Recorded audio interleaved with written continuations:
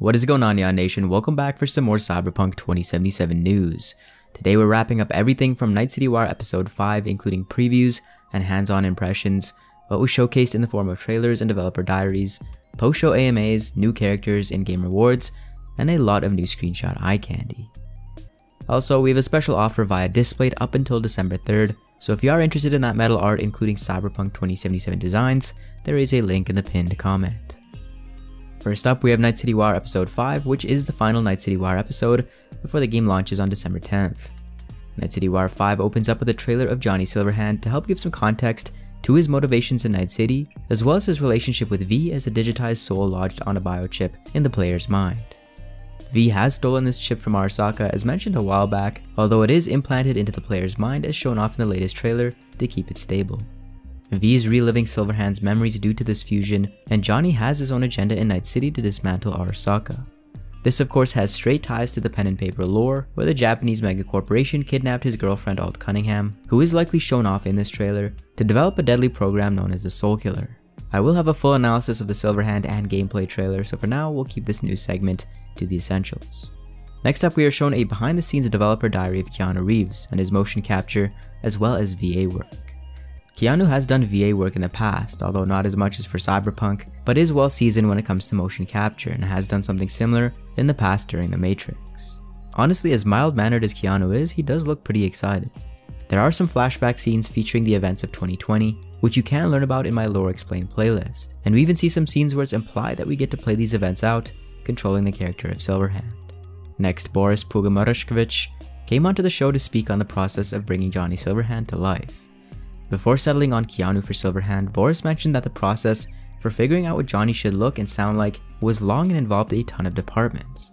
They considered actors, enlisting actual rock star frontmen, and even toyed with the idea of reviving a recently deceased luminary of the recording industry for the voice. This is likely David Bowie, who creator Mike Pondsmith has always envisioned as Silverhand, who unfortunately passed away a couple years ago. All of Keanu's script stemming from all the branching dialogues, which was the effective work of many feature films, was done in a handful of mocap sessions and under 2 dozen VO recordings of 4 to 6 hours each. Boris mentions that Silverhand is more of a co-protagonist than a sidekick when it comes to Cyberpunk 2077, and both V and Johnny have agendas to pursue, although they do have to work together. Some fall in line with V's agenda and some with Johnny's, and there is inevitable crossover moments where they both have vested interests. This helps to bond the player to both characters. Next, we get some insight into the original score for the game and the importance of music and sound in creating that additional layer of emotional context in the game. One of the main ideas was to take the genre out of the 80s and give it some 90s flavor, with ideas from rave, EDM, and industrial elements to help drive along the narrative. They decided that close to 100% of the sounds will be electronic, and with that they've stuck to analog synths. We've known Tina Guo and Richard Devine were a part of the soundtrack ever since the Behind the Music trailer, and Tina mentions that some sounds are super dirty and aggressive, whilst others are beautiful and ambient, which again will help bring out that wide variety of emotions. The team has pretty much scored every quest with custom pieces specifically for that quest, and they've ended up with more than 7.5 hours in music. The gear they used is sourced from small boutique shops, including vintage synthesizers. When it comes to radio stations, CDPR have sourced artists from across the world to write and create music exclusively for the game. They have over 150 custom tracks that you can discover via the countless radio stations in Night City. A 6-track EP was also released on the Cyberpunk channel, so check that out as well. If you guys are like me and were wondering if A$AP Rocky is still involved in the music, CDPR mentioned that he is, and his track will be in the game, and the in-game artist Nina Kravitz will also star as a Ripper doll. Pitchfork has also recently detailed 2 volumes of some of these custom tracks, with the first coming December 10th and the second coming December 18th. CDPR finished off this segment mentioning that there is a mode in the game which will allow you to disable the few copyrighted songs, replacing them with a different song, making your content creation ventures hassle-free. Now, after the whole Twitch DMCA issue, I'm sure content creators and live streamers like myself can rest easy knowing that they won't wake up to copyright strikes that could threaten their channel after a live stream or a recent upload. CDPR moves on to the Jolly tech and mentions that Cyberpunk 2077 will be available in 10 different languages at launch. We have covered Jolly tech previously on the channel, so I won't go too deep into this one, but I will mention that it takes lip sync and facial nuance of the characters to the next level. If you want to learn more about Jolly and how it works, I'll have that video in the pinned comment. For now, check out these examples of Jolly in combination with other localizations. Tu vas répondre à mes questions Honnêtement, sans détour. Rayfield's mine. Скажи заплатить 2 раза, заплатишь 2 раза! Night City Wire 5 goes on to reveal digital and in-game rewards for Cyberpunk 2077. Each copy of the game comes with digital merchandise including an art book, the digital soundtrack, as well as a digital comic. But there are also gameplay items you can acquire via connecting your account to GOG, as well as other items if you have other CDPR games in your library. This will extend to all platforms, and there will be more items in the future. We end with the gameplay trailer, and again their trailers just keep getting better and better. This one is titled the official Cyberpunk 2077 gameplay trailer, so they really did pull out all the stops for this one. Again, full analysis in the coming week. Moving on, we have an interview with lead quest designer Pavo Sasko, so let's get right into this one. The first question for Pavo is if Keanu's lines and dialogue are related to who you play and how you play. He answers that your relationship with him is impacted by a wide variety of things including gender, your life path, and your choices. You can piss him off if you feel like, or you can be friendly with him, so it really depends. This really challenged Keanu's voice acting abilities since he had to do a range of lines and emotions. In a question about what types of quests are most enjoyable in Sasko's opinion, he mentions that he thinks the prologue is good, which is most of the footage that we've seen so far, but that the really meaty stuff comes in after everything is opened up to you. When building the quest for Cyberpunk, they have used lots of experiences from all the other Witcher games, using quest designers who have been around since then, and they feel like they've really expanded upon The Witcher 3 and its expansions when it comes to quest design. A question about if Johnny's mind tampering can interfere with your personal choices is asked, to which Pavo simply mentions yes, but that he can't say any more than that. There is a question about quick saving, to which he mentions that yes, this is a feature, but because Cyberpunk is an RPG, choices that you make and the ripple effect of it won't be obvious till later, if at all. You can do things that from a first glance seem meaningless, which are anything but, as well as things that you think are pretty weighty, which won't have as pronounced an effect as you would assume. Pre-development, Pavo mentions that they created a huge library of Cyberpunk influences and references. Movies like Johnny Mnemonic, The Matrix, and Ghost in the Shell, as well as animes like Akira, and books like Cyberpunk 2020, Hardwired, and the Sprawl trilogy by William Gibson were also used here. It didn't stop at these more well-known sources though, and the writers dug through books on psychology and politics and helping them understand how to embed these ideas into the scripts. Next up, we have a question on if all the cars have been revealed yet, to which Sasko mentions he doesn't think so. They've shown the groups of cars, but they have yet to show all of it because there are plenty of new ones and variations of ones we've seen. There is an awesome quest chain developed by the open world team for a player to obtain many of the new cars. When asked about how much of the TTRPG Cyberpunk 2020 lore we'll be able to explore in Cyberpunk 2077, including legendary characters like Black Hand and Bartmoss, Pavo mentions that this is incredibly important to all departments working on the game.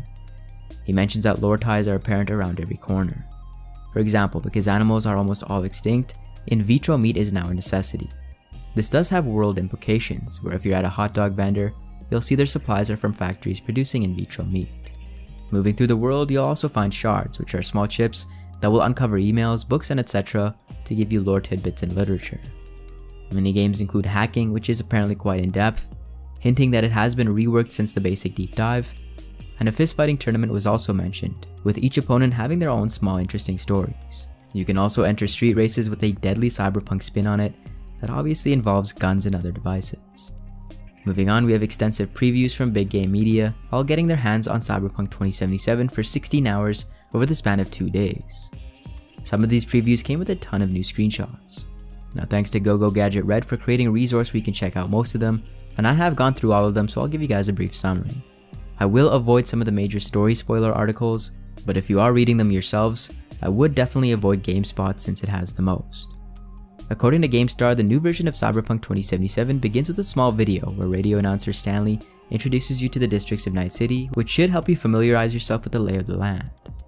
If you remember from back in the preview days, there was also a cinematic that was supposed to bridge the prologue and the main story, which is now there, showing you what you've done in the meantime in Night City leading to the main questline. Moving on to general thoughts about the main and side quests, all previews which mention the story at all felt that the main questline was incredibly engaging leading up to their playtime cutoff, and PC Gamer reported that the side quests, even during only 16 hours of play, were on par with the best of the Witchers, with IGN echoing this sentiment. GameStar mentioned specifics where side content had you questioning the morality of dollhouses, which are home to sex workers who can erase their memories, to a simple meditation brain dance recording handed to you by a monk. PC Gamer mentions, quote, Cyberpunk 2077 isn't all noise, future slang, extreme violence, and fluorescent yellow. It has quiet, touching moments of warmth as well. The downside of the quest was a bogged down quest UI that didn't give you enough details to really sort through what you wanted to do first, and that there were also a dizzying array of things that popped up on your screen vying for your attention. Most publications mention that some additional streamlining would be good here, including level recommendations for quests beyond arbitrary difficulty ratings ranging from easy to difficult. This was the most standout negative that I could personally glean spanning the 6 or so previews that I really dove into, other than the other fact that this development build was very buggy. Again, this is the main culprit of the multiple delays. Unbelievably, one of the standout positives was the melee system, which was one of the weaker elements during the 4-hour previews many months ago. There are charge, swing, lunge, and parry abilities all tied to a stamina bar, and a fair number of previewers preferred it to the gunplay, which was labeled as good as well. Choice was another high point across the articles, with tons of ways to progress through missions via dialogue and different ways to infiltrate buildings. One of the beginning quests had multiple infiltration points, with the player from PC Gamer choosing to hotwire an Arasaka vehicle to bypass security, then hacking a camera to lure a sniper away from his post, where he could then be snuck up on and shanked. Another star of the show is obviously Night City, with IGN mentioning that no other game in recollection comes close to its scope and detail, and others mentioning just how alive it feels. I did see some comments mentioning how empty some streets are, but none of these previews really mentioned this, which is probably because they were playing on PCs. Each section had a fair amount of NPCs that were appropriate for that specific location, but to me this just means that base consoles might see an NPC reduction to maintain performance. There was some contention for the AI, with some mentioning stealth AI in particular not working so well, whereas others praising enemies abiding by their archetypes, with fighters getting in your face and ranged combatants making sure there's ample distance. Going back to side content, Clouds was mentioned, which was seen in the Xbox footage. This is a bar that scans you and chooses a doll or sex worker for you to fulfill your deepest desires, including things you're not consciously aware of. Afterwards, the doll's mind is wiped, so that the client has no ties to the brothel. Again, just an example of some of the thought-provoking stuff associated with sex. If you guys want my recommendation for which preview to read, I do definitely recommend GameStar's preview. It is the most in-depth one, and they avoid major story spoilers. That about rounds it up. Be sure to look out for more content on the channel, and for more Cyberpunk, join Neon Nation by subscribing to The Neon Arcade.